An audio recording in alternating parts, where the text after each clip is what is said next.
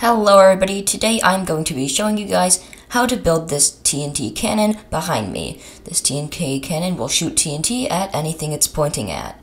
All you have to do is click this button, it will dispense some TNT, and then those TNT will launch one, and it'll launch it over there. So I'm going to show you how to build this design of this TNT cannon. First we're going to want to go over here and place down 8 blocks like so.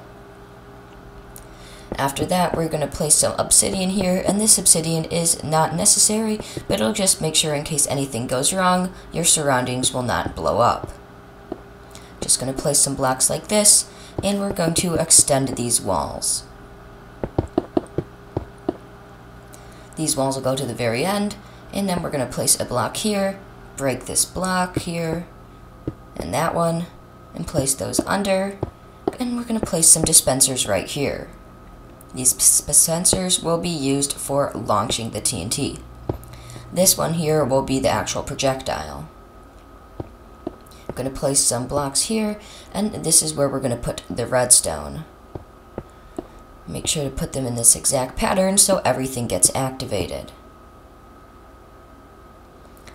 Once you have it like that, we're going to place a stone button there, and another block there, and now we're just going to place all of this redstone.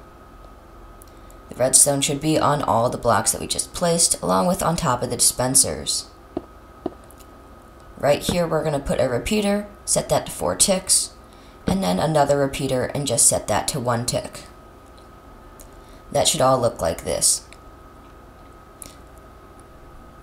Once we're done with that, we're going to place this water here. This will push the TNT along and make sure it doesn't explode your contraption. And now we're just going to fill each dispenser with TNT. Now, each dispenser is only going to use 1 TNT per usage, so you only need 1 TNT if you plan on using this once. However, you want to have multiple TNT in each one, just to make sure that you can have multiple uses. You click the button, and see it launches it way out into the sky.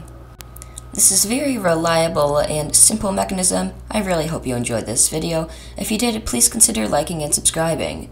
And without further ado, goodbye.